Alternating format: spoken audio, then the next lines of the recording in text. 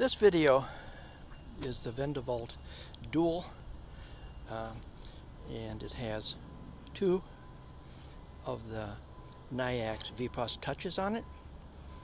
Currently, right now, the right side could be charging a Tesla.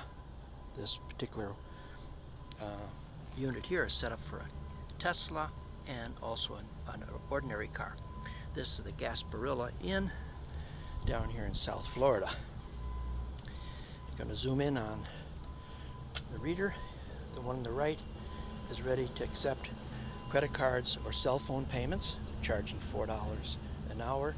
It increments in 15-minute increments at $1 every 15 minutes till such time the customer presses the stop button. This particular one is set for a maximum of 4 hours.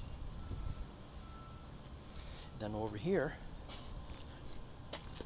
we're showing a car right now that's being charged. It's been running now for 15 minutes. It's plugged into a Porsche Electric, which first time I've seen one, right here.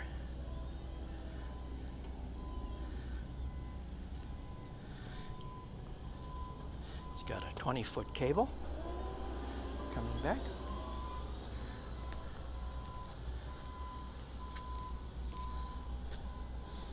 And it'll continue charging for the customer till such time it either reaches a maximum of 4 hours, or if the customer presses the stop button.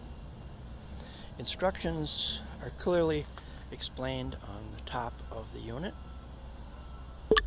In the back, there's signage so someone doesn't park in this particular spot. It's reserved for electric vehicles.